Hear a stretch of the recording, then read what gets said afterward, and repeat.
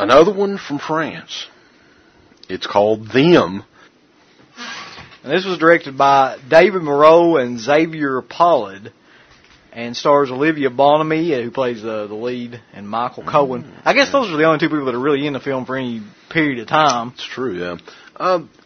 This movie, like we were saying yesterday, we were talking about this movie a little bit. It's going to be a little bit hard to explain what all's going on, because there's really, while the movie is subtitled, there's really not a whole lot of dialogue throughout most of the movie. I mean, it's the best way to explain this movie really is it starts as like a home invasion movie, where the invaders pretty much are just shadows throughout most of the movie. You don't really see them that much. And this couple are living in like the French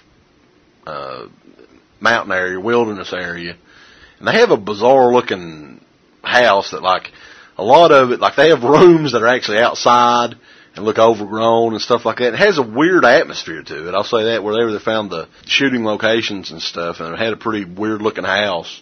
I'll just say a group actually invades the house, terrifies them. It actually leads to just an underground area, cave area, sort of like The Descent. And it's just a stalk and chase movie throughout. The movie's really short. It's only 77 minutes. And that's with all the credits and stuff as well. But, yeah, I mean, it's a pretty creepy movie. It has a pretty cool twist ending that probably saved the movie, for me at least. I mean, I thought it was a pretty decent movie, but the twist actually made it a little better.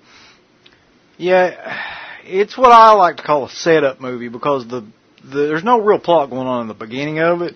It's just a setup for what's going to happen, you know, to try to scare the crap out of you toward the end. And there is like an opening scene where a family is murdered in a car. That's kind of like the prelude to what's going to happen, you know, what's coming up. So you kind of know that there's definitely people going around, you know, murdering people in this area. And then you've got these two people. I think one of them's a school teacher, and the other one, I'm not sure exactly what the hell he does. Ryder, I think. Yeah, they're basically just around this house, and all of a sudden they start getting a bunch of prank phone calls and stuff. So it's just a setup for them to be terrorized by this group, and you're not ever really sure if they're supernatural or if they're just people or what is, you know, what's going on. And it echoes The Strangers, or The Strangers echoes it, in the fact that you never really are sure what it is until the very end. And even in The Strangers, you're never really sure what the hell it is to the very end, to be honest. I mean, in this one, it's a more concrete ending anyway. Yeah, this is a movie that was filmed in France back in 2006, and it's just now finding its way.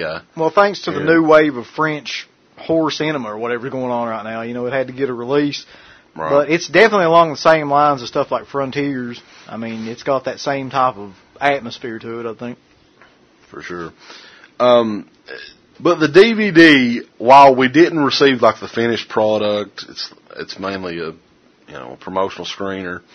The special features on the disc include The Making of Them, composer Renee Mark Benny featurette, The Torture of Clementine featurette, trailers, English subtitles, and it is in French, so you have to read the movie, which a lot of people don't like to do. But I liked the movie. I thought it was a pretty interesting movie. I liked the fact that it wasn't too long either. That you know, the more of these movies I watch, the more I love the ones that are like 70-some to 90 minutes. Well, when the ending comes, though, I mean, it really comes. It's just real quick, and it's got a lot of impact to it. But yeah, there's a lot of hints at the ending. You got a lot of quick shots of because there are a few assailants that actually do get killed in this, I think. You have quick shots of their face, and once, you know, we're delivered the twist ending, it's a lot cooler, you know, than I thought it would be. But I'll tell you this, though, I really thought these guys, the directors behind this film, really saved the movie The Eye, because they're the guys that are responsible for the directors of The Eye and stuff. I just watched that one recently, too. And had it not been for them, that movie would have sucked. Because it was basically the same. They used the same techniques they used in this movie to just scare the crap out of you in that movie. So it works out really well. I would recommend it, actually. Yeah.